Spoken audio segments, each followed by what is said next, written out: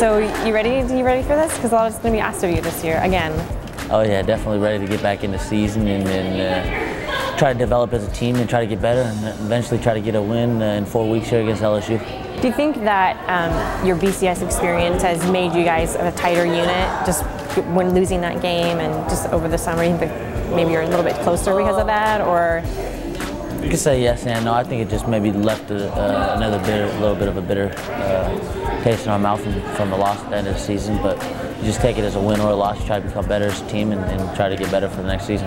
So talk about your unit. How do you think after the spring, how do you feel about how you guys did this spring? As a secondary, as a defense. Just as a secondary? As a secondary, I think our secondary is very good. I think we got a lot of good players in our secondary. And you got to give that back to Coach Neal. Coach Neal does a great job with our secondary.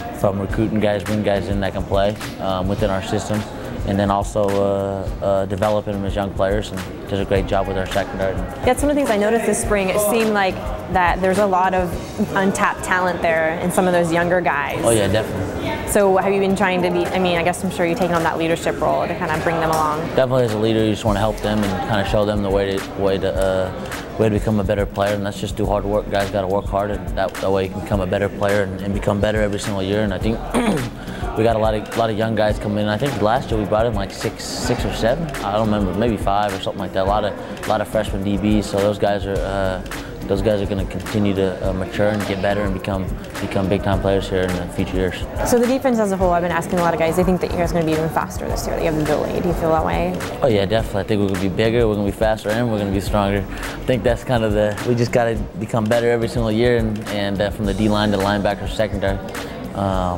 As a leader, you just want to make sure every group from the D-line, linebackers to the secondary is holding up their ground, and I think we're going to have a tremendous defense this year under Coach Nick Aliotti. He does a great job, tremendous job, and probably the best defensive coordinator around. So what do you think for you are you going to be working on this fall?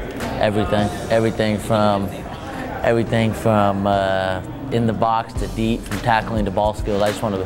One thing I pride myself on is being a complete safety and just being able to do every aspect of the game. I'm not a free safety. I'm not a strong safety. I can do everything, and that's one thing I pride myself in, is just trying to be a complete safety and just help other guys around me and make other guys around me better as well.